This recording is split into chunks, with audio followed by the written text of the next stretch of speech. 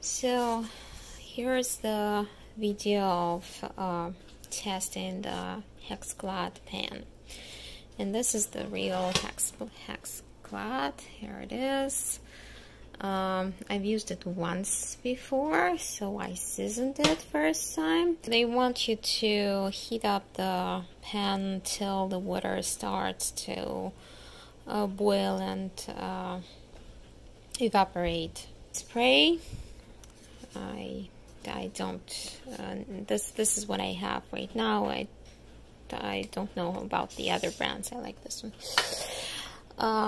So I sprayed, and what I usually do is I smear it up around the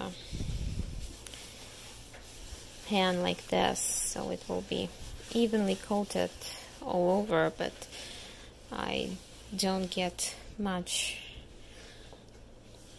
on my food. There we go.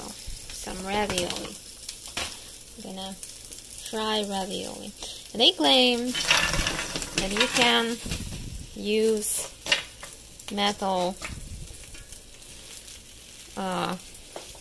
utensils.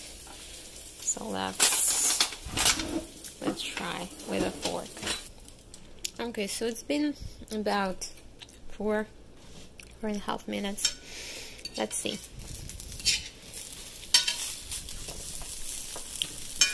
So obviously it doesn't stick.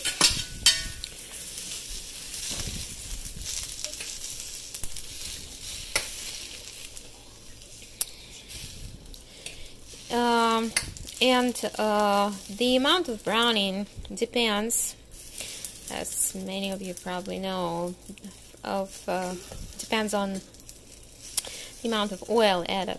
So if you add more oil, the food will be more browned.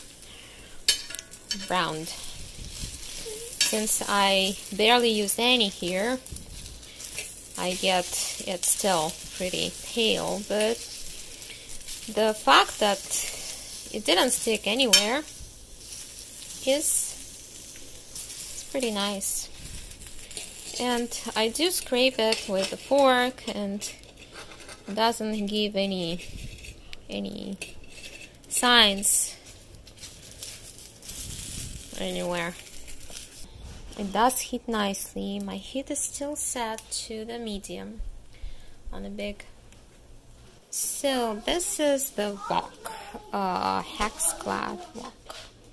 It's 12-inch, and it was in a set with other pans. It was like their set of pans, including wok.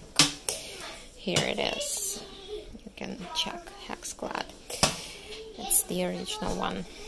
And I used it only once before, so well, you can see the surface is nice and clean.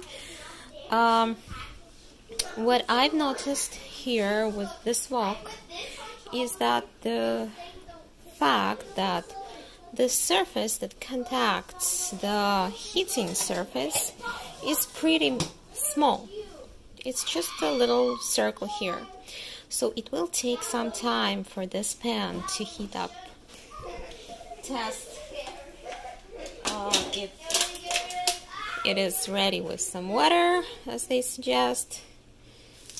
And I think it's already good. So what I will be doing is, I'm not a fan of oil. I'm trying to cook as much oil-free as I can. But since I just started to use these pans, I want to give them a proper treatment. I'm going to spread the oil around. I guess I'll need some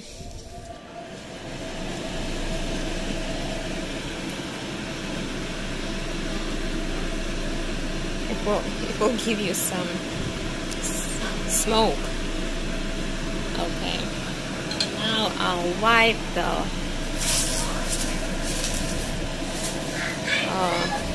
excess oil from the pan, and we can start frying. Some onions prepared in advance. for it. It's hard to do it with one hand.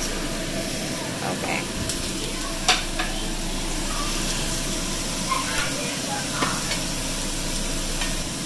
So my wok right now is frying me some onions, and you can see on as less oil as I could get, I do have some really pretty browning.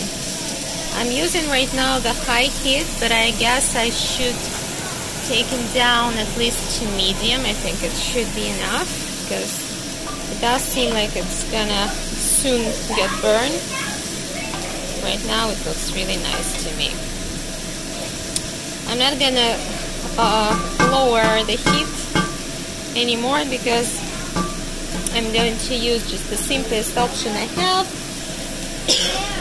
for the vegetables. I'm gonna use frozen vegetables. And then I'll add these ravioli into this and add some water, salt, seasoning, and we'll see how it performs overall. For now, the onions look just great. No, it's not sticking. It does leave some stains, you can see, but it doesn't concern me much because it doesn't affect my onions at all. Let's add some vegetables. So there we go, vegetables. I just added them and they are frozen. The temperature is going to drop right away because the vegetables are frozen, so we will need to raise the heat, I guess, to medium high. But that is absolutely true that these pans do not need as much heat as the regular pans. Especially you can feel it on the regular big pan here. You can easily burn stuff on the medium setting, so be careful. If you use more oil, you need less heat. If you use as much oil as I do, that means barely any, you will probably need a little bit more heat. Let's see how the frozen vegetables are doing. No, it's not sticking at all. No, it's really good, I can tell you. My previous pan that I've been using was a big Teflon Tefal pan, and I really like that pan, but it was never possible to make onions brown without oil.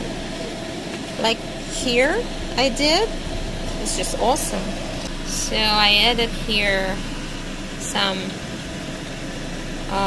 spice blend, miso paste, and soy sauce, and a little bit of salt. And now we'll see how. And it took me about 5 minutes to do all these things. All this time the frozen vegetables were defreezing bit by bit. Vegetables finally are unfrozen. I'll add these fried raviolis, and by the way, you can see how the surface looks after frying. So I guess that's it. We're done. We're gonna eat. Are you ready?